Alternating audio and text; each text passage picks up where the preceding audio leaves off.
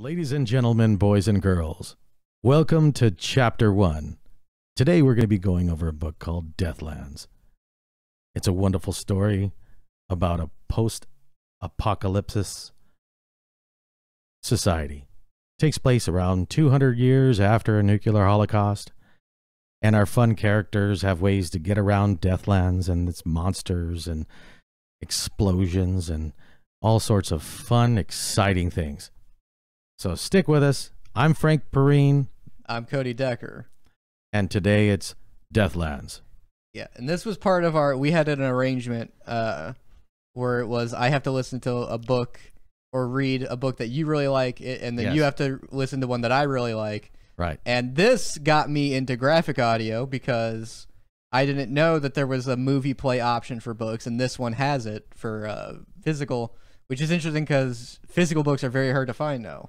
Yes, and it's funny because most of the Deathland fans out there, a lot of them are actually getting the majority of these books on audio.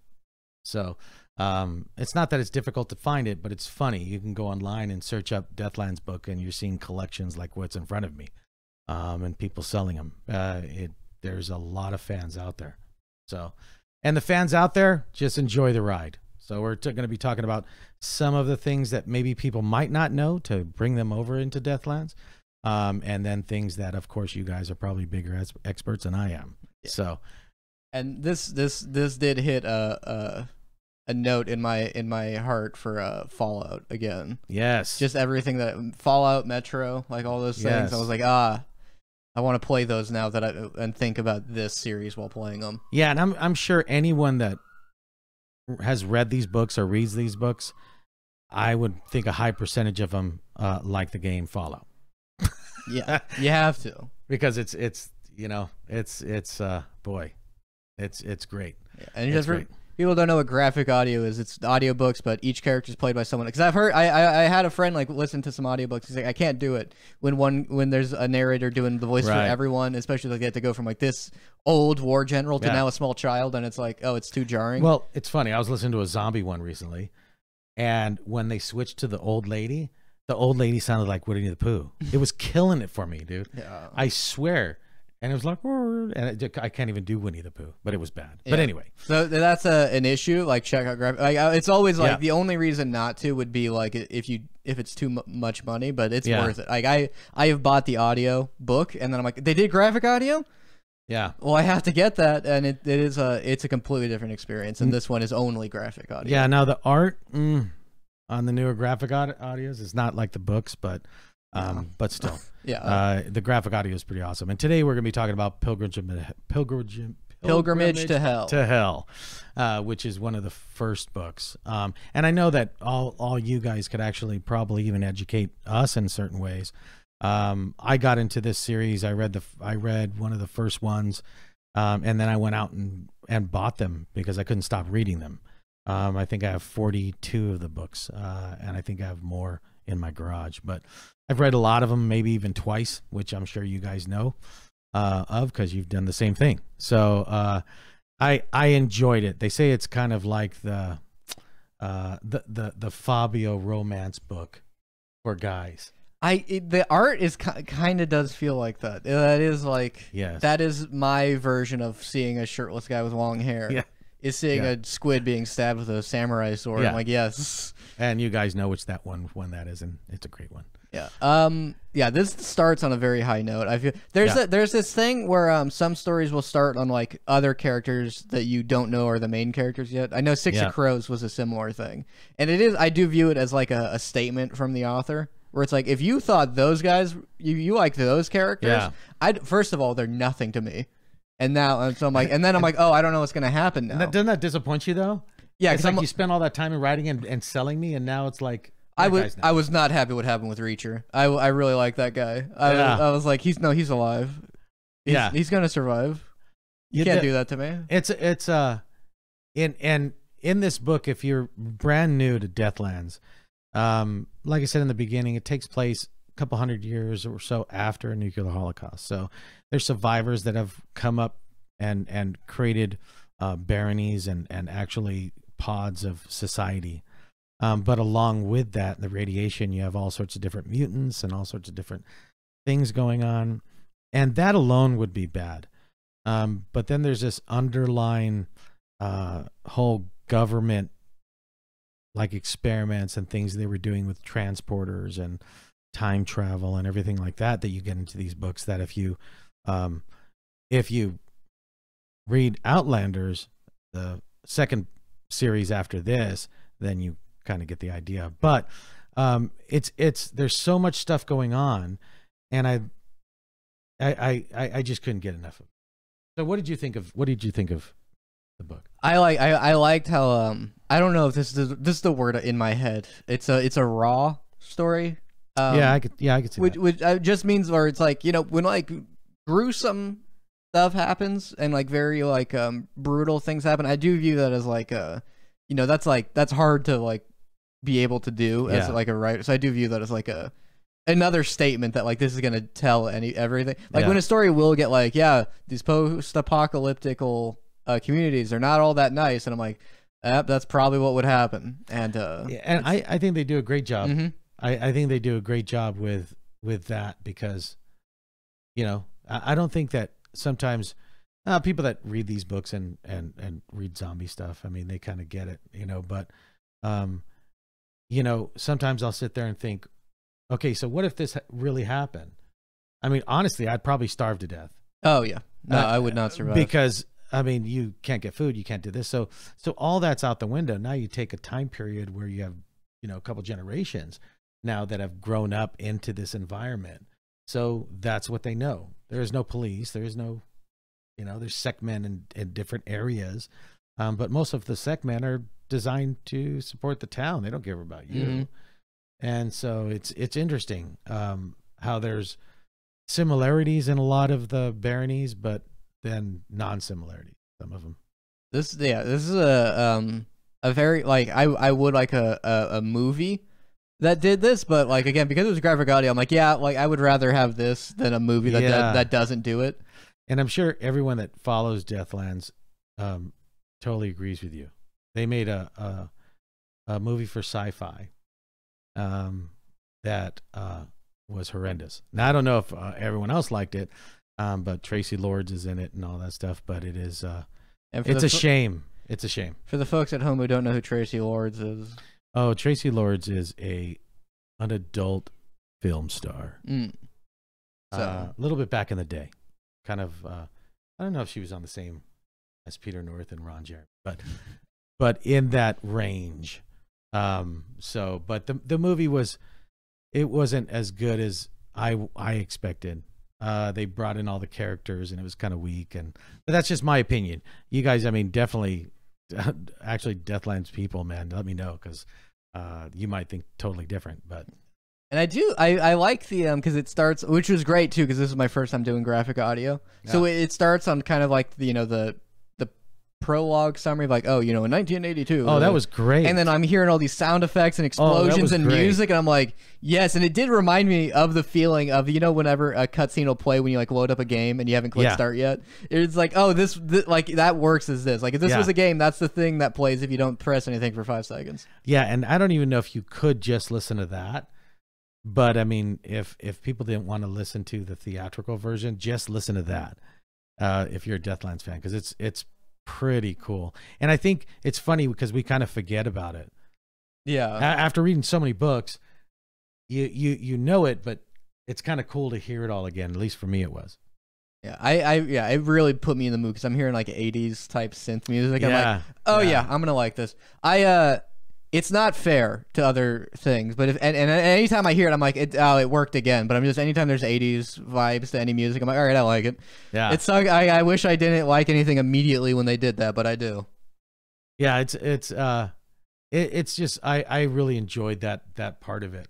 I've listened to the audio book probably about 6 times now, because I just love the story and I just love Deathlands. So they do pretty good. Yeah, and this was the start of the conversation of like, I have a very hard time visualizing things in books, because I grew up not having to. and so like that's a skill I'm developing. So like I would have to ask like, so wait, what was that monster? Because I was like, that was like a tornado of like teeth. That's all in my head. That's what it was. Yeah. And it's like, no, that was like a metaphor. I'm like, oh, all right, they were describing it. It wasn't. Yeah, yeah. And what's cool is that I like now from my knowledge of it, there's a couple different writers. It's not James Ackler. It's all a bunch of different writers that have written it. So, but they managed to keep. I've noticed they managed to keep the same kind of vibe. Now, in Pilgrims to Hell, you know that obviously Deathland readers. There's certain characters that that of course are not in it. But some of the main ones, they do a really good job in Deathlands on building these characters and knowing them and the weapons that they use. All the weapons that they use are actual weapons. You can look them up online. There's an older character that they call Doc, and his weapons are legit. You can go and look them up. And I always thought that was cool. Did you watch Future Weapons, like that thing on Discovery Channel? Oh yeah. And they're like, this is a lightning gun, and it's like, yeah, that's what do we need that for though? I never know. I like the sunbeam one, but then it's like, yeah, it's harmless. I'm like, that's how people get skin cancer. Well, yeah. And then they have the what is the sound one. Yeah. What I don't understand why they don't make more of is those magnetic guns. They use them like rail guns. Yes. What's up with that? I think that leads into like military grade does not mean it's the best. It means it's the most efficient for how cheap it is. So a military grade gun means like, oh yeah, we could give this to someone, they could shoot it, and we don't lose out that much if it just goes away. So like rail guns, it's like, well, we wouldn't, there's like a million people you need to like give a rail gun to, and then what if they just drop it and it blows up? Yeah, but imagine a tank. Ooh, well, we should take a note of that and get like a railgun tank. Right? Railguns are silent? Are they? Because all magnetics, right? Oh. So it's actually just pushing the projectile down with multiple magnets. Don't they have those in this book, right? They're like the railgun turrets? I don't know. Oh. I don't remember. I'm sure I will a little bit later. Yeah. Well, yeah. I remember they're like, oh yeah, a high-tech cannon on their thing. This started again like to how this like starts. I like because it has one of the characters who's a psychic. I forget the term they used. Oh, they psyker. It's a mutie, and they're a doomy. A doomy is someone that actually will see things in the future. Yeah, and he specifically can smell the future. Yes, which I like, and I really like the way it was handled too, because you have characters who like don't know and kind of don't care. So he's trying to explain it. So you, as the audience, you get your answer, and then in universe, it makes sense why they're having this conversation, because they're like, "What do you mean? Like, why can't you just tell us what's around there?" He's like, "No, I can't. I can't see exactly what's happening, but I can smell that there's going to be an issue. I don't know what that even means." It's kind of like, he can smell. And it's crazy because it's so funny. I like the books because everyone knows what they are. There's no you have the discrimination and things like that against mutants or muties.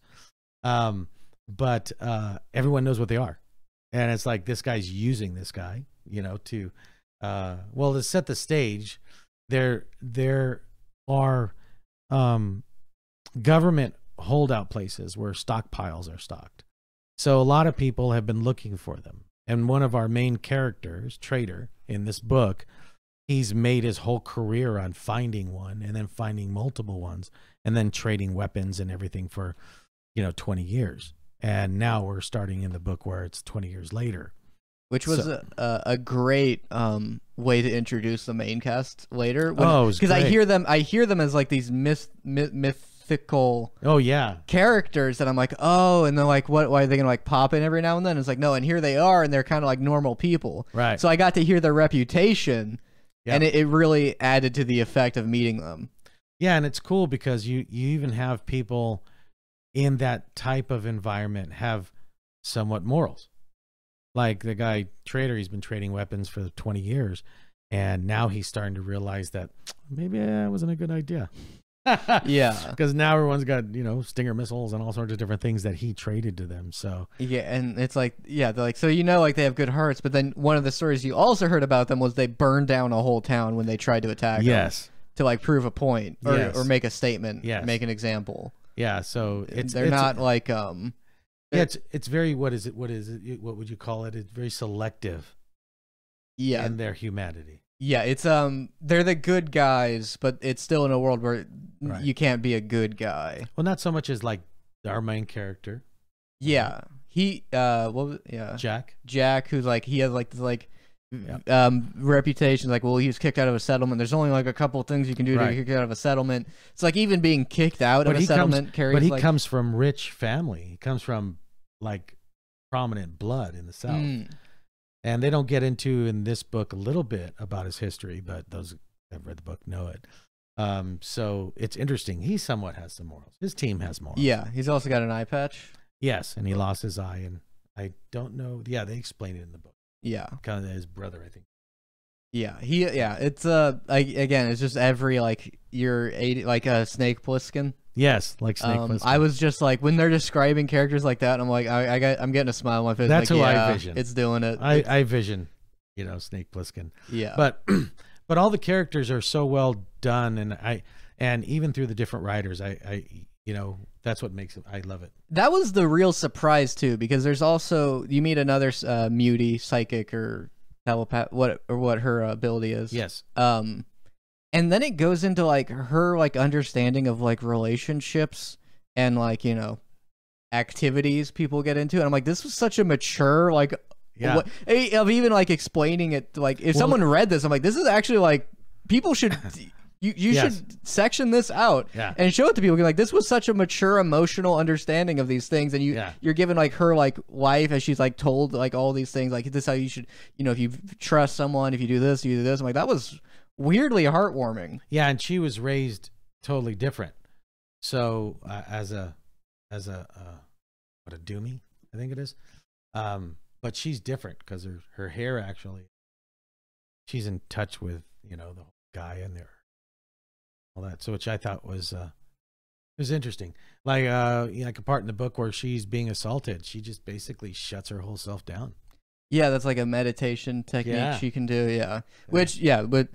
This story does get into it, which I noticed the graphic audio dials down because I was started reading it and like, oh, there's an audio. I'm sorry, I'm not gonna. I'm gonna listen to something. And then I'm like, wait a minute. I remember that scene got a lot more disturbing. Yeah, and I noticed that about anyone that's, of course, audiobooks. You have abridged, unabridged, and theatrical versions that sometimes they cut things out, from the actual book. For whatever reason. Well, this one it's kind of obvious, but they didn't cut out a lot of other stuff, which I like. So yeah, it mostly just like they still left the implication there, but they're just like, and we're done describing that now. Yeah, and one of the other characters is a guy named Doc, and they talk about him in the book, but they don't really go into too much of his history. In other books, they do. But it was another government experiment on time trolling. So they would actually just pick a spot in time and just open up a sphere portal and just pop people in. So do they open like 44 spots in time? No, no. But how it works is similar. So when you get further into the books, their government has all these different kinds of experimental things going on with this technology. And so when they get Doc from 19 something, they kill his whole family in the process of bringing him back. So he comes back and he's a little off, and then they really can't handle him. And like 3 days before the whole nuclear shit show, they push him into time. So he ends up showing up in this book, and they've had him for a little bit. And he kind of loses his mind here and there, but I really like the character. I don't know which other Deathland books. What's your favorite character? I mean, I would love to hear it. I liked definitely everyone on the trading ship, barge, convoy. I was immediately that's why like I do view it as a statement from the author when they make likable characters and then they kill them off after the first chapter, because they're all like, you haven't even seen me write a likable character yet. Yeah, the only problem that I've had with the books, and I don't know if everyone else agrees, but is that further into the books, the different authors don't have the whats to take out a lot of the characters. So we have characters introduced like Jax and I think it's Mildred, and she's a cryo person that they find in a readout. Oh, like Frozen? Yeah. And she had a disease. They froze her. And they bring her back. And she's an Olympic sharpshooter. Oh. That's pretty cool. That's pretty cool. And she's a doctor. But it's funny because all of a sudden they bring her back to life. But some of the characters, they move in and out of the books by, like Jax gets married and then Ryan's son he sends off and different things like that. But there's never really any true death to any one of these. When you figure in an environment like that, I don't know. One of them might be, and I could be wrong. Maybe in the like I said, I've only read 44 of them, so there might be one that stuff like that happens. I really like how humble you are about being a fan of this series. When you're like, I've only read 44 like 10 times each. I'm open to being wrong. I could have misinterpreted. Hey, but I know how it is. I know that there's guys out there that have read every book and multiple times, and they can actually say, well, no, this. And I totally respect that because, yeah, I'm a fan, but there's some mega fans of this. You can go online and they sell, like, as people sell things like this. And, oh, here's 40-something Deathlands books. And like Pilgrimage to Hell and other books, I mean, they go for a pretty good amount of money. And there's a book from the 80s, you know? Yeah, which, the 80s nostalgia, it's back again. Yeah. So maybe this will get another chance. And what's funny is I think I've said it before that you guys have known if you've seen the other ones. If not, go back because they're great. Yeah, what? The other shows. Yeah. The other shows. Yeah, you gotta. But one of the reasons I got into Deathlands, my first book, and then I couldn't find them anywhere.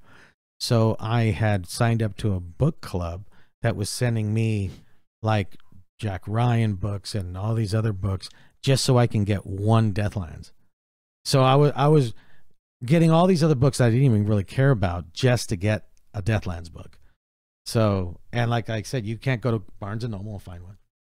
Like next time you go to Barnes & Noble, ask them if they have James Axler's Deathlands. They'll laugh in your face. No, I don't. Well, they laugh in their They laugh way. at my face. I don't. Their eyes laugh at you. Yes. Those book people, their eyes laugh at They you. judge you all the time. Yeah. And then you say you want the audio. They really they would get out. give you that eye. No, they call security. Yeah. This does remind me, and we'll get to this book later, but Mistborn, one of the powers certain people have is if they're wearing copper, they can store memories in it. So what people do is, now this is making me think of that, where it's like, so they would like read a bunch of books. Like they would read, like, here's every like book we have on science. They would read it, they would store it in that, and then they would just forget it. But it's like, oh, I need to remember about science, and then they would access it. Dude, I wish I had that. Yeah, just one for each of these. Yeah. You know, married for 25 years, that would have been a plus. Yeah, just gotta get milk. Let me get the copper band. My kid needs to be picked up. Shit. I lost that one. Yeah. I do like how straightforward this story is too. And some people don't like that though. Some people say that's why it's kind of like a romance novel type of thing. Which, as a romance, up until like one weird thing they do at the end that I'm like, I don't feel like you had to do that. Yes. I was like, that was like a mature romance in this world that like I liked. You know, maybe it happened. You know, even the thing of like, oh, it happened because this is post-apocalypse. They're like, they operate under different rules now. You got a whole insight into her mind about it. You don't need an insight into his mind about why he wants it. Yeah. And it was just like, these are two like good, healthy people. This is just what would happen. Yeah. Like, so you're given an introduction into like psychics and like how like dirty and gruesome people are, where there's like, and we're gonna betray him to steal that, and like how like, you know, people just like Cyclops. Yes. Everything.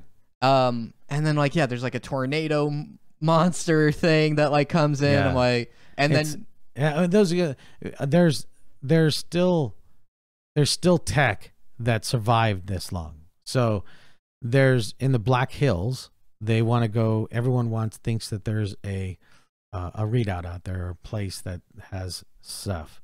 So they've been sending people there and no one ever comes back.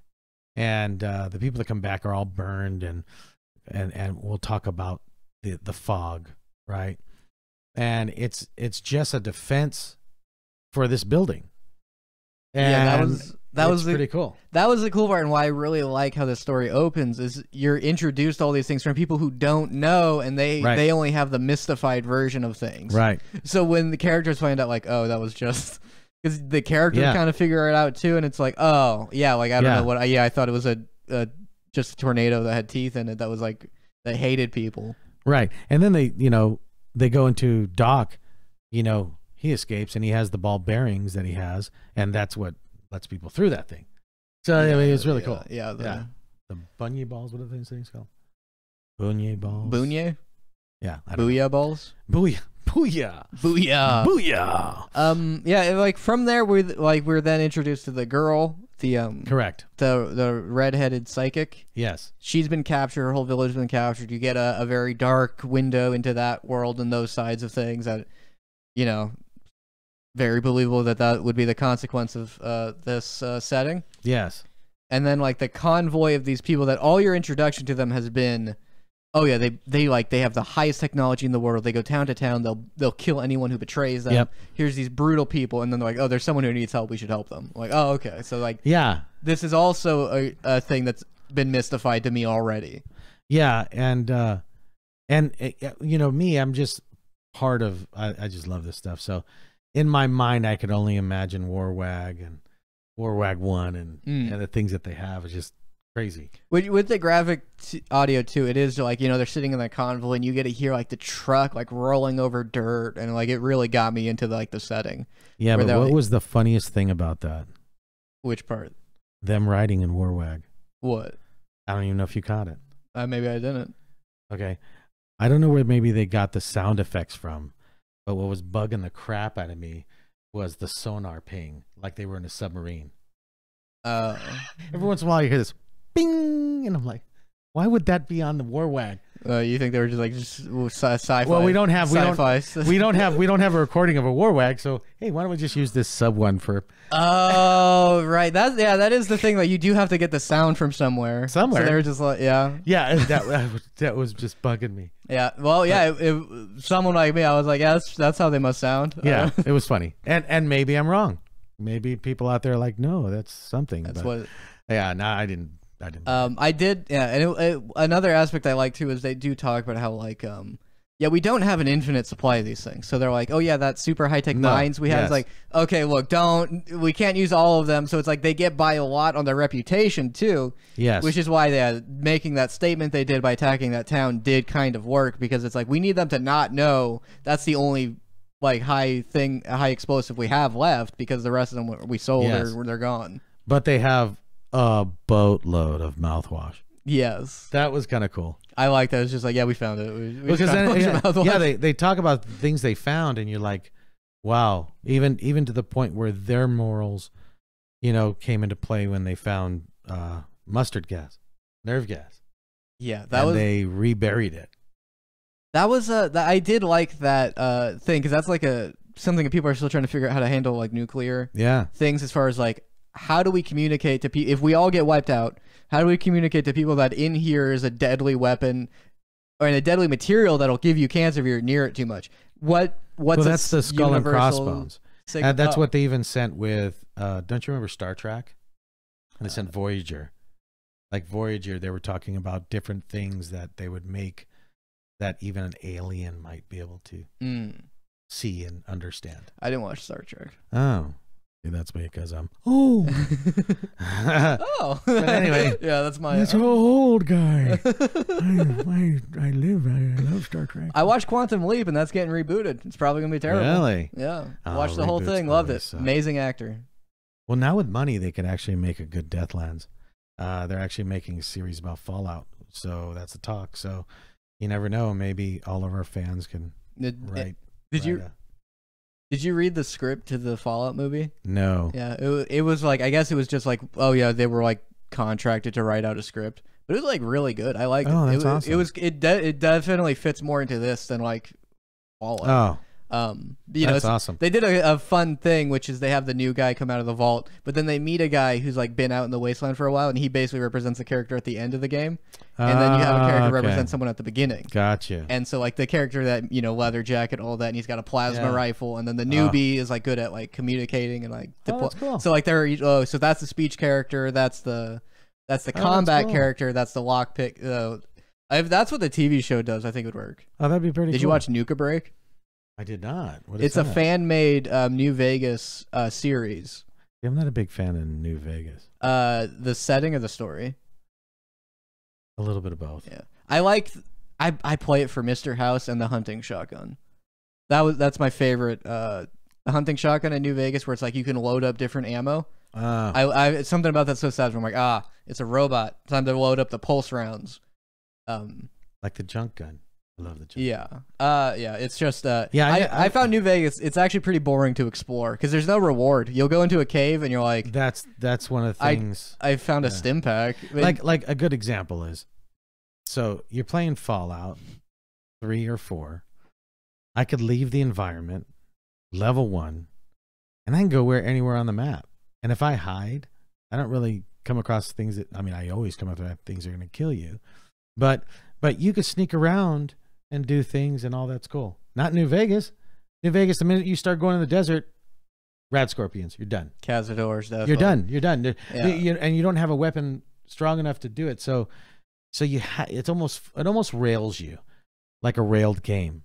If the gameplay was better, because that's the thing, is like it's so limited by the gameplay too, because it's like it's not built for you to like sneak around it or be clever, and the terrain is so boring because it's just a desert. But which, by the way, I went for vacation once a year. I would go to Cottonwood Cove. I didn't realize that until I drove there like a year ago, and I was like, "This is New Vegas." And there's one of the towns they sell New Vegas merch. Oh, really? Because it's like 3 buildings that it's like on the way there, and it's like I think it's like Camp Searchlight or something. Yeah, Cottonwood Cove is right there in the. Yeah. They're like, I've been there.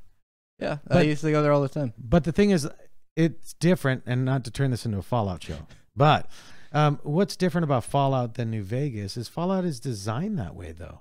That's the thing. I mean, it's designed to be a true open map experience. When Vegas, yes, it is, but you're supposed to take this path. It is right. Like you could take a stealth boy, do the death club, but then because I'm like, well, then I just skipped like 80% of the story if I skip this section, because all that was supposed to happen over there, and after that, it's just all right. Now go get the chip. Yeah, but like Fallout 3, I played till I was high levels before I did any of the story. Yeah, because I just liked roaming around, killing super mutants and doing all that stuff and stealing stuff and storing it. I enjoyed the game just like that. Yeah, I didn't realize how significant it was until I played Tale of Two Wastelands, where you load up the file. It's a program where you load up the files, and it makes 3 and New Vegas the same game. Really? Yeah, it's very. So you start in Fallout 3, and then at the end of the game, you're like, oh, there's a tunnel here. It'll take you to New Vegas. You get a job as a courier, and then you get. See, that's cool. Yeah, and then like playing Fallout 3. Real fast, but I didn't like the way that they really gave no props to in New Vegas. I mean, I get it; it's so far away, but it's like they didn't really talk about the Enclave. They really didn't. Not a lot of power armor, but the power armor wasn't developed after the nuclear holocaust, right? It was used during. The Enclave developed this. Yeah, we can get. We'll try not to be in this. Yeah, but the Enclave developed their suit of power armor after. That's why it was a big deal that they still had it. But they were like the only group able to do that. Right, but that technology would still be all around the country. Yeah. So that's the thing that they kind of wanted to create something totally different and just kind of, in my opinion, strip that part away, and I didn't like that. Yeah, for me, I just noticed in 3, if you went to a cave, you'll find a skill book, you'll find an item, you'll find a weapon, you'll find something that makes it worth it. But in New Vegas, I would be like, it's no point going there, because like last time I went to a cave, there was like, we got you a legendary level varmint rifle. I'm like, that's not worth it. I have to spend resources to do this. Like I can't do it. You want a skill? Can I have a skill book? No, like no, I gotcha. We got 5 skill books in the game. Now, if you could imagine, I would love if they came up with a Deathlands game. That would be ridiculous. That's why like this ridiculous. This fits perfectly for it. Metro Exodus specifically. Yes. Might be the closest to a Deathlands game that I'm aware of, because that's like they're on like a road trip. You played Exodus? Yes. Yeah, the ending, I was like in tears. Yeah. That's a close one to the really vibe. I mean, the closest to stickies that you have are ghoulies. Really. Yeah, I really like one of the main like human monsters, I guess the the term. They don't even know where they come from. Well, they kind of explain it later in books, but and it's this bald, and you never know, we might have a picture of it. We definitely should right here. Yeah, but it's these humanoid creatures that have no mouth. Yeah, like big little slit eyes. noses. Yeah, little slit noses. Kind of like the Greys. Yeah, and have suckers on their hands and can rip your skin and your face off with these suckers. And people don't even know how they eat and different things like that. And yeah, I really like, because your introduction to your introduction to them is the next chapter is from its point of view. Yeah. I really like the way it plays with that, because your introduction to like the main human characters was like legends about them, but you're just given a sticky. And in my head for a while they were the Abe Sapiens. Yeah, they looked like Abe Sapien. And yeah, like the threat they pose, and like how he's like kind of like an animal, and you get into his head, which helped like seeing it where he's like, I'm gonna get the girl. And he's just, and what's funny is when I first read the book, I remember thinking, not that the writer was lazy, but I'm like, how do you not know where these things come from? How would you not know? And it's funny, they kind of get into it where they just started showing up with this guy, and later in books, there's one where this guy ends up controlling armies of them, and it's just insane because they're throughout the whole book, and it's crazy. I liked the way that, like, because so the traders, what's their group name? The caravan. It's Trader. It's just Trader. Yeah. They call him the Trader. So they're having a fight, and you see they're doing good. Like, don't let them know we're low on ammo. Kind of. I really like that they have to play with their reputation. Yeah. And then it's like, oh no, it's a sticky, and you just see like the thing says like, oh yeah, they just like slapped its palm on the window, and then like it used the sticky goo from its hand to stick bombs to, like, and there's just like nothing you can do to take it off. Yeah. And it's like a huge threat when those come in, and and on the enemy team they have to do a similar thing where they're like, oh, we sent all of our stickies. Yeah. And what's crazy, if you haven't read Outlands, of course that takes place after this series, like a couple hundred years, there's a scene where you see a sticky and he's kind of like with everybody. He's kind of just hanging. It's just a dude now, and it's like, it's so crazy because it's like, I love how the writers will think of evolution and think of those things and put them into the books. I think it's really clever how they do that. That was the thing that stuck out to me in Jak and Daxter. I don't know if you played those. But that has time travel in it. Oh. In the first game, you fight, there's like these beast men. Yeah. That's like kind of like a gorilla, but like red. And they're like tribal. And then the second game, you go to like a different world. And then there's a guy who's like, I know, I just sell stuff. I'm just a trader. Like, he's like, oh, where I come from, like, you were like just mindless beast. Like, right. Well, okay. Like, I don't know why you would say that. Right. that's kind of rude to tell me that you thought. That's pretty funny. Yeah. That is pretty funny. That's pretty cool. I want a Jak and Daxter movie, but then we'll get to that. Yeah. Yeah. But go ahead. No. Everybody. I mean, like I said, I was, and I'm assuming, but I was assuming that a lot of people that might watch this are already vested in the series.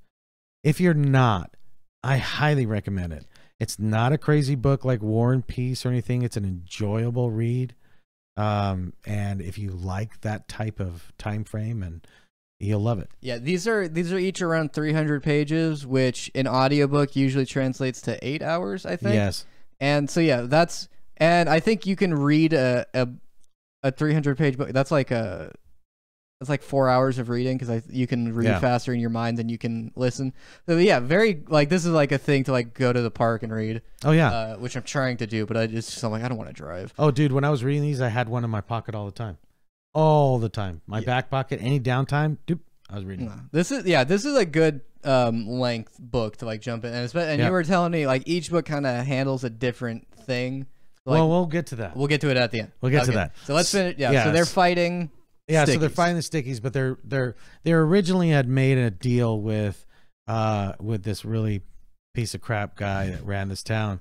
To sell him weapons, and that was such a dark setting where you're like people have to, they go into like, it's kind of like those work villages thing where it's like, you're in debt, so you have to work, but you're never going to be able to compensate for your debt. And then it's like your wife will be taken, put in prostitution with your kids. People will come home and their family's gone, and then they'll go to a brothel and find out that's where their wife is. It's just like, and then they go to the mine to try to make up enough money to buy her, but they never buy her, and then they end up forgetting about her and just now working at the mine and coming and getting drunk. And just the saddest. The way that they set that whole thing up, it, shows you how bad this new world is. Yeah.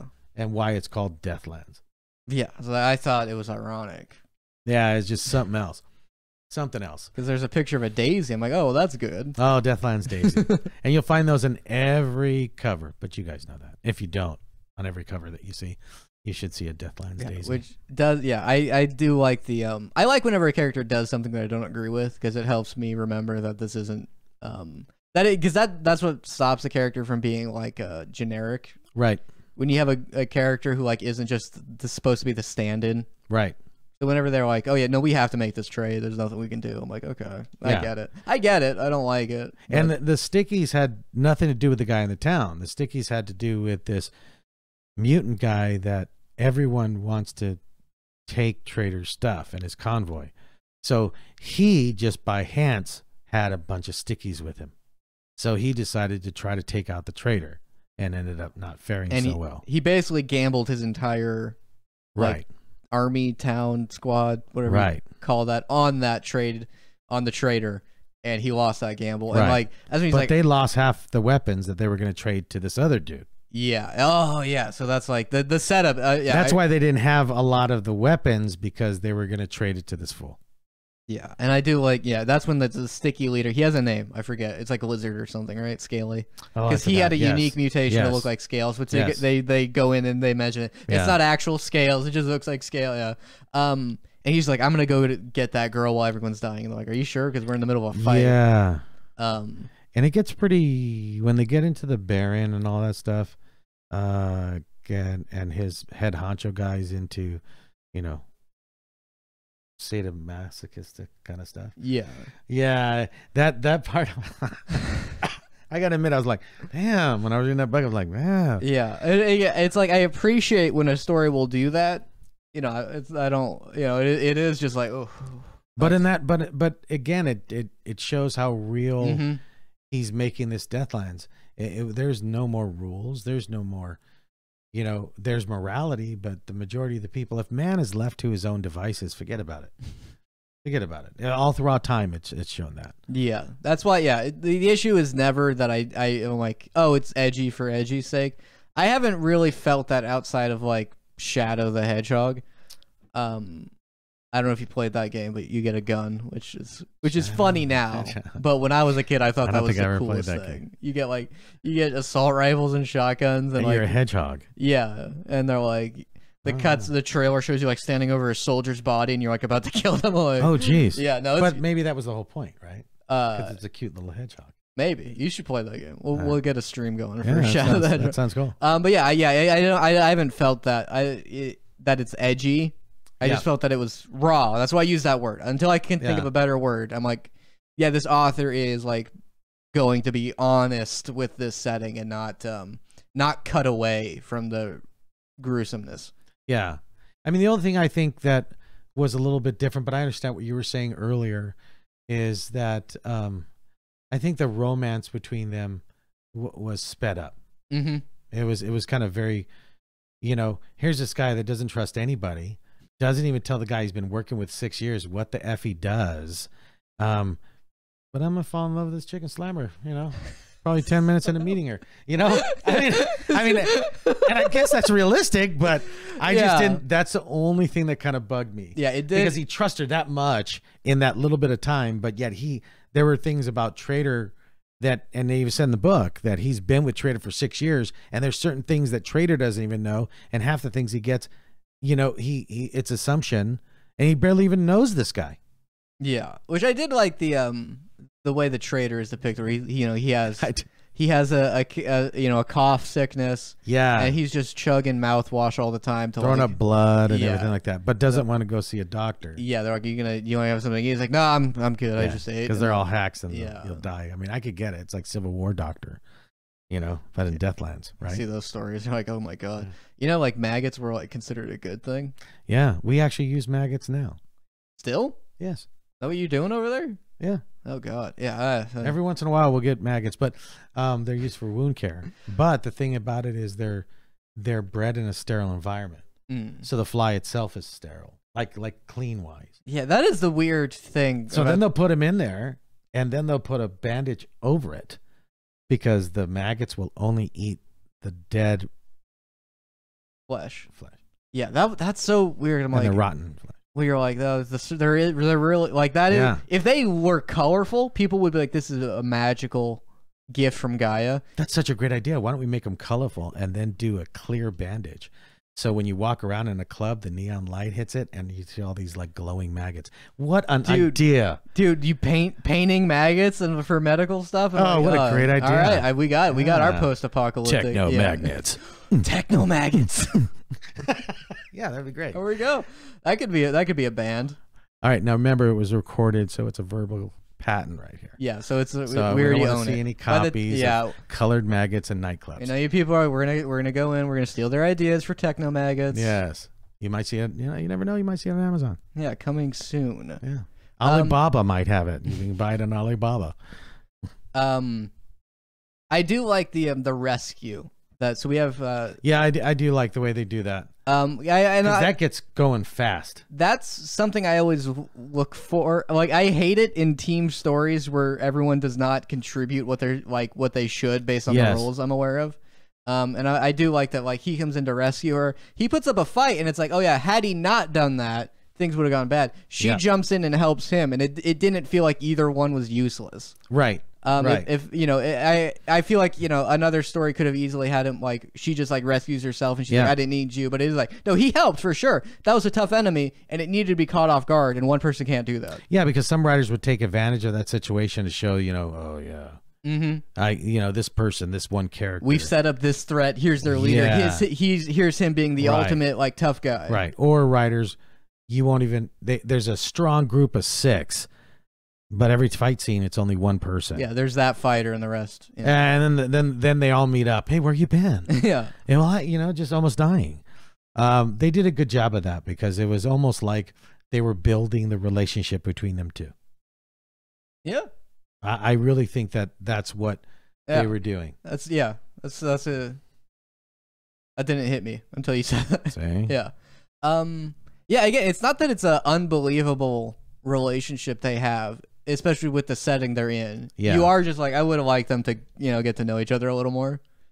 And Ryan is, it's funny, we talked about Star Trek earlier, but Ryan is the Captain Kirk of Deathlands.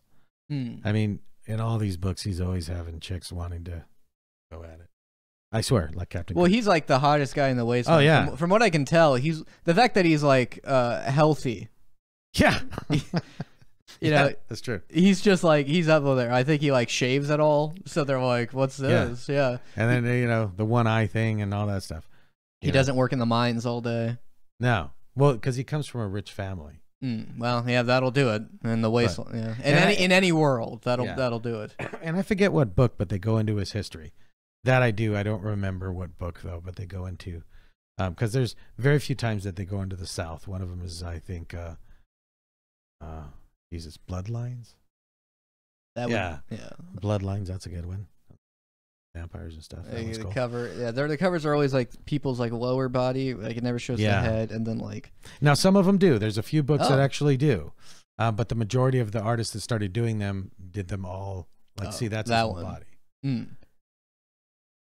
Yeah, I mean the covers just scream 80s action movie. Yeah, and I love it. The soundtrack is definitely synth music, and and just we'll get back to the story. It is I think it's like one of the best like story structures, and it works. It definitely works for a video game.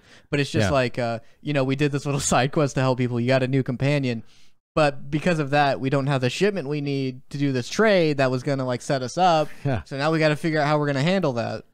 Yeah, and I think the Deathlands audio version, right? I've read book and listen. It's really cool. I mean, some of the accents are a little, overboard. Hurry, hey, what's that over there? That's good. I was there. I remember that character. But overall, it's great. I mean, like I said, I know that a lot of Deathlands people are getting it in audio because they're actually releasing, and I think I could be wrong, but they released the last ones were audio.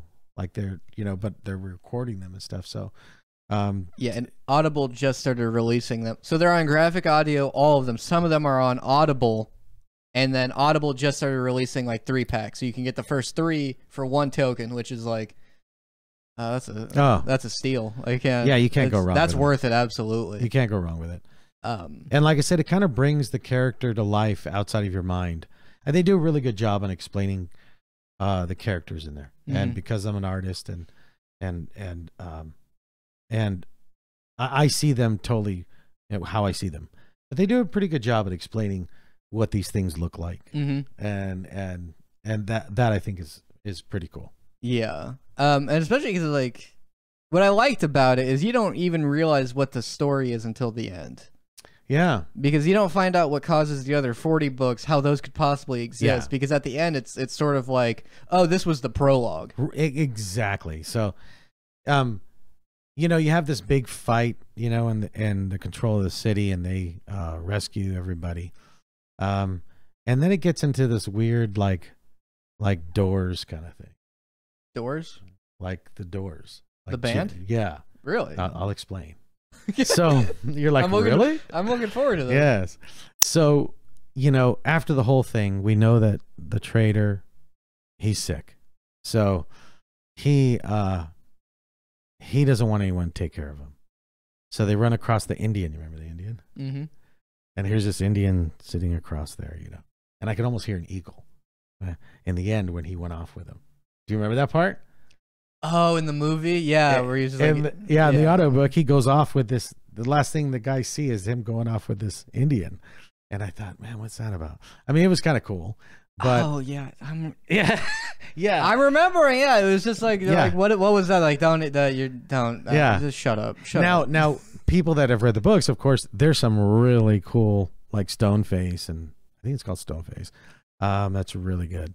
Has to deal with Native Americans and stuff. That kind of take over the land, which is awesome. I always like that in a thing because in a post-apocalypse scenario, most people don't have any knowledge for surviving. Yeah, so it is just like, oh, those tribes absolutely would. Oh yeah, they were all right. Well, yeah, we've been waiting for those. Yeah, knowing how to hunt, having the equipment to hunt. Aborigines. Yeah. Those groups would you just assume they would take over once our gas runs out in like a week. Where I go, well, that was it. Yeah, our main advantage was our gas. Yeah, I've been listening to a lot of zombie audiobooks on.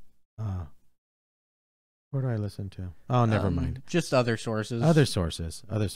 But I was watching videos on YouTube. Oh, you were on YouTube. Interesting. Yeah, I was. You get entertainment off YouTube? I did. Oh. I actually learned a lot. But curious. It's funny because you don't really think about that. All these writers think about it, so they think about all these different things, and you're like going, "Oh crap! Yeah, I would so die. I would so starve. Mm-hmm. How am I going to make water? How am I going to do that?" So it's pretty funny. Yeah, the fact that you can't just drink water is like that's. I know. Like, what? I know. Like, no, if you drink from the stream, you might get diarrhea and like die that way. Yeah, like, more likely. I don't like that. Yeah. But back to Deathlands. So. What all you guys know, but maybe the people that don't. We didn't do a whole like review without spoiler on this because in the end, I'm thinking the majority of the people that might watch this have already read the Deathlands books. So I wanted to make it more of a, just kind of fun thing. But if you haven't, the only reason we didn't do a spoiler is because there's 182 books. And if you wanted to get into the series, it's kind of important to know. Yeah. Because I get like it works as an introduction to the world. It very well. But it is an introduction to the world. Yeah. So, and remember we were talking about those teleporters and the time trawl thing earlier. So our group ended up dismantling the Mist Monster, which was just it was a security device. A military Roomba. Yeah. Yeah. And they dismantle it, and they end up making it in this thing, running away from Native Americans that were trying to kill them. And Doc, which has been there before, of course, he's the one's been time traveling. He knows what this chamber is, and tells all these people, "Let's go in this chamber. It's a teleporting thing." Oh yeah, because they're being chased. They're being chased. So like they got into the military base. They're like, they're coming up. We need to do something. And there was no way out. So they get in this thing, close the door, and all of a sudden this mist starts coming up from the ground. They feel sick. Next thing you know, they're in another place. And if you remember, the other place wasn't a good place, full of carbon monoxide and all that stuff. So there's these teleporting things in all these bases. And that's what makes them, that's why it would be such a good series. Because every book, the majority of them, they get into this thing, getting away or wanting to move on, and then all of a sudden they're somewhere else. Brand new story, brand new people, brand new things. It's almost like the inverse of Quantum Leap. Yes. Where they're the like dirty version. Yeah, the dirty version of Quantum Leap. Each one, they went to a different portal. Yeah. Yeah. Stargate wasn't that much. They didn't do it every episode. I didn't watch Stargate. What? I didn't watch Star Trek or Stargate or Star Wars. Or... What? I'm saving it. Oh, I'm saving it. Louise. All right, I won't even go there. I never got around to it. Like, I might as well save it for something. No. Well, I got something to tell you. They have the radio show versions of Star Wars, Empire Strikes Back, and Return of the Jedi that you can listen to other places. You could see previews on YouTube. Oh, so if you just look it up on YouTube, you could find a preview of it? And then they'll just show you pictures of it. Oh. Yeah. Interesting. Yeah, it's the radio version, so they do all the voices. What you like. Yes. It's actually good. I already was listening to Empire Strikes Back. Yeah, it's good. Yeah, because there's like, there's novelizations of every movie, and then who the author's job, to my understanding, is to fix all the plot holes. So someone my gosh! So someone can say, well, in the book they explain. Dude, yeah, but some of them are brutal. Like I just heard Jaws, and I'm like, wow.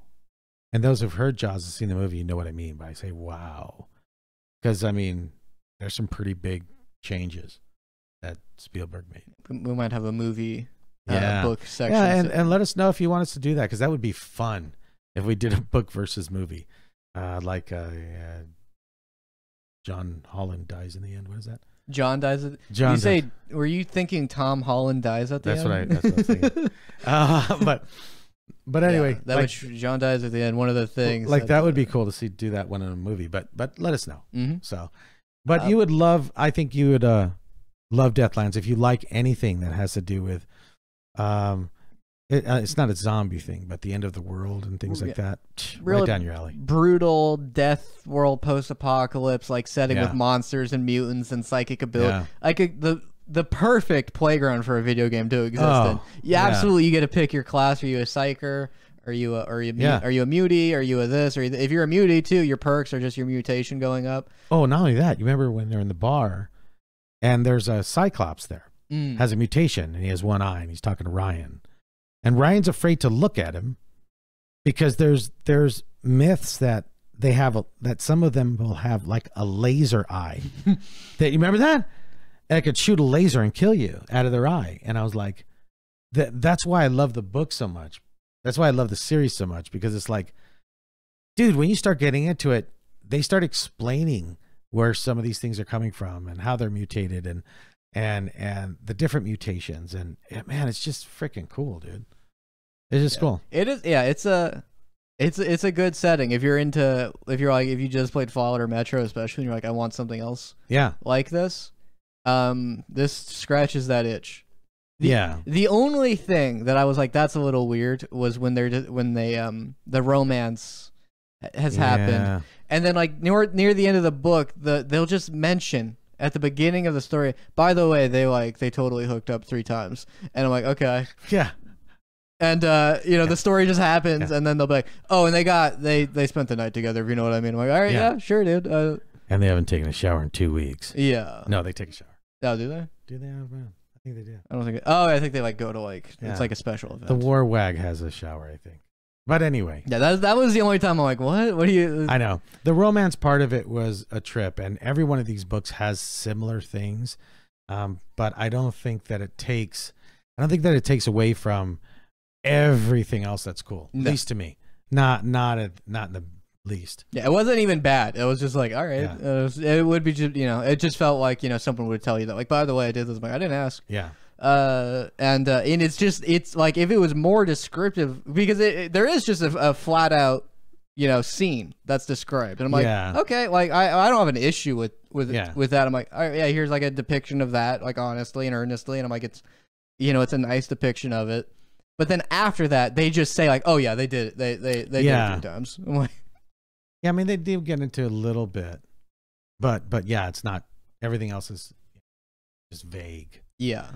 But yeah, I like the action. I like the way it hints at things and how it hints at different things differently. It's like, you know, here's this monster. It's not even, oh, that's not a monster. Like, oh, I thought it was because I was given a window into these characters who didn't know anything. Yeah. Sort of the locals who grew up here and how they understand the world.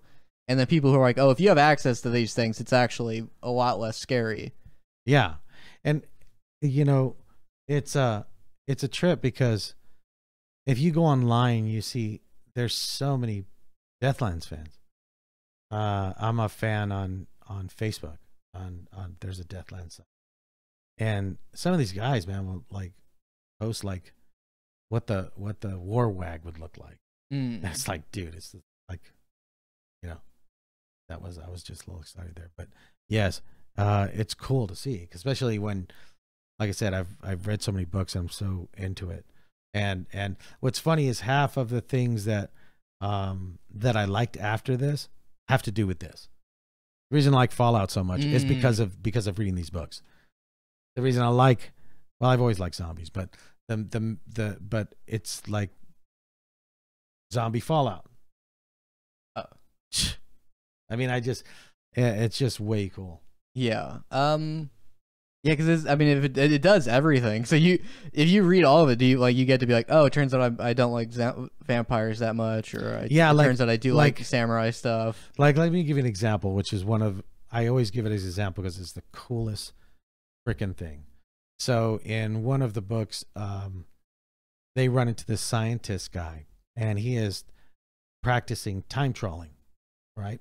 How Doc got there. Mm-hmm. So what he's doing is he's sending these monsters that suck blood in the past to see if this thing works. And you start getting it. You're like, wait, shit, this is Puerto Rico. That's the chupacabra. And it's linking it to our time. So there's this whole thing about chupacabras, and there's this beast out there sucking blood. Those are and it's related to the book where you're like, damn it, it's that guy sending him back in time, bastard. So anytime you encounter a monster, it was that guy. He sent it could be something in Deathlands. I think that was just brilliant. I think some of those things that they do, like you have this one, which is great. You guys that know, this is Keepers of the Sun. That is a good one. They actually go back, they transfer into Japan, and Japan is being run by these like old school samurai guys. A great one, you know. This one also this is the one in the South where vampires, and it was good. He's holding red hair. Yeah. So there's so many of them. Stoneface, which is really good. That has to do with the National Monument. And there is a underground base in the heads of the president. And they're trading. There's a android kind of cyborg guy that's trading with the Indians. Because the Indians run that whole thing. And this elevator comes down from, I think it's Lincoln's Nose. It comes down and it brings supplies to the Indians. And he takes bodies and people and he experiments with them. Yeah, it's kind of crazy. So is there like one that like sticks out to you more out of these? You know, there's so many of them, as you guys know. Oh man. Twilight Children, what's Places of Trillion? Is that involving like giant bugs? No. Let's see. Bitter Fruit's good. Crossways is good. You guys know that. Oh, Shadow World is good. What's Shadow World? Because that one has him holding a futuristic gun. Yeah, it's read the back of that. You'll love that. And let me see if I could find Zero City. The Hellscape of a no, is that the summary for the entire series? It kind of goes, but then it goes into Ryan Cawdor. That's our guy. That's our Snake Plissken. It's a true warrior of Deathlands, fighting for survival in a bizarre, freakish world. But now, beyond the unseen perils, a new threat emerges. Invaders arrive from a parallel Earth. Yeah. Where the nuke and the term they use is nuke cost for nuclear holocaust. Yeah. They call it a nuke cost. It never happened. That's why I wanted you to read it. That is interesting. Dude, that you guys that know Deathlands know Deathlands. So I mean, I can't even tell you if there's a best book that I have in mind, because I see them all. This one's a good one. This one takes place it's like glass and snow and stuff. That's a good one. And every now and then on these covers, you do get you'll get a shot of like the monsters or animals that exist now, and it's like rabid. But if you look at the majority of them, we'll have there's always a little flower, little daisy. Some of the majority of them do. That's a giant raccoon he's fighting. I see right there. There's a Death daisy. Hunt, big old flowers. There's your daisy. But that's a fun thing to like. Like I said, I mean, I would love, next time you guys, if you want to actually chat about it during a live, I would love it. Because there's not many Deathland fans that, of course, I run into. The guy that I bought the majority of these books from, he had them and sold them to me. And he was just like, yeah, I got these books. And man, as you can see, I've never gotten rid of them. They sit in a box, and I loan them out here and there, and which I shouldn't have, because some of them I didn't get them back. But I still pick them up sometimes, and I still will start reading them, because I'm like, I remember part of a story, or I remember something, and I'm like, oh man, I got to read that book again. Or I'll see a video game, or I'll play Fallout, and I'm like, oh, I got to read that again. Did you ever watch A Boy and His Dog? A boy and his dog. Does his dog not have any legs? No, it's got legs. Oh. No, that dog's got legs. Because then the dog wouldn't have a name. Oh. Because it wouldn't come to you anyway. I don't remember his. Oh. A Boy and His Dog. No, I have not. I think that's what it came before the first Fallout, the very first one, and it's really? It's one of the OG stories. Like a lot of things are like based off that. And that's a setting where the main character is not a hero, and like he sees like a family being attacked, and he's just like, nope, they're still, yep, I have to wait till they're done. Okay. And then he sees like the dead body. He's like, he didn't have to cut them up. And it is like, wow. It is what I like about it is just like he's already grown up in this world. Yeah. So it's all, you see like how like brutal things are, but the thing is, he was like one of the last generations, so like he was part of like the world before the nukes happened, and his dog is psychic. Wow. And or just to him though, so it was like an implant they were given, so like he can hear the dog's thoughts and the dog can understand him, so they talk, and it's like a I want popcorn, and like he has to like negotiate with it and stuff, and there's vaults where they did like experiments. Oh, wow. And there's they're hiding out, and they're like, oh no, be quiet, it's a glowing one, and then you see like green radiation go by. Wow. And it's like all these things from Fallout were like from wow, that's crazy. Yeah. So like Mad Max and A Boy and His Dog, if there's post-apocalypse, it's Max those things. Yeah, Mad Max is just, that's a whole nother show. But yeah, I hope you actually go out, and if you have never read these books, start giving it a shot. But I do say something. It's like being 21 and getting your first tattoo. You'll not want to stop. Even though I don't have tattoos. Yeah, I don't either. No. I have a big one on my back of the Firebird from Smokey and the Bandit, but yeah, I have a dragon. Really? I have a rainbow dragon on my back. Rainbow. Yeah.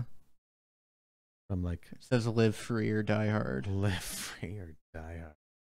Like that. Is that from My Little Pony? Yeah, I assume so. Oh. I think it's the slogan from Die Hard. You're Bro Boy? What is that? Brony? Brony. No, I'm not. Not a Brony. That's I thought that was from a guy from Melrose Place or something. Brony? That sounds like something you would just call someone. Right? Like we already have Jabroni. Yeah. There's Jabroni and Brony. Yeah. And Baloney. Baloney, which is what we call politicians. Yeah. Macaroni. Macaroni, which is good. Yeah. You got all sorts of Roni. Roni. All right, guys. So, all right. Any other highlights? I think it was great. I can never talk enough about these, and maybe we'll actually like do the the show on Sci-Fi and read the book and go over that, because I think it'd be fun if people want to see that, and we can rag on both the movie and the book. I don't like. Well, I'd never really rag on, but you're gonna get honest here. And there's things that, even though I love this series so much, there's things that suck, and I went over those. That's in anything. Like nothing's ever perfect or always hits the notes that you want a thing to hit. Correct. No, so I think I'm good. Yeah. I hope everyone had a good time. Good fight scenes, a good thing if you like Fallout, you like Metro. Check this out. Yeah. The best produced audiobook that's out there. Oh. Yeah, definitely. Yeah, and get used to the voices, because in the voices they do it all the time. Everyone's dying, yeah. So everyone's raspy old pioneers. Yeah. The lady at the bar. Ryan, what you doing, Ryan? It really helped me get into that world, because I'm like, oh yeah, Ryan being the only healthy guy in this setting definitely means everyone would want to be with him. That's true. That's true, because everyone is jacked up somehow. Yeah, he's just a guy, so it's just like, so everyone's like, who is that? Yeah. Oh, and really fast before the end, what about that one chick? She doesn't show up in a lot of other books. The one gunner on the thing where she's like talking that guy through getting stabbed. Yeah, getting his throat cut. That was crazy. Where Ryan is killing this guy, and she's talking him through it. She's like, "Yeah, you're trying to scream now, but you can't, because your throat's getting cut, and you're drowning in your own blood."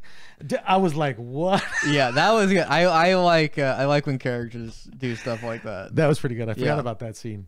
But anyway, it's a very fun action series. Totally recommend it. Yeah. So I think that's it. Yep. So I think that's the end of that chapter. All right, guys. See you again. Yeah, we'll fade out.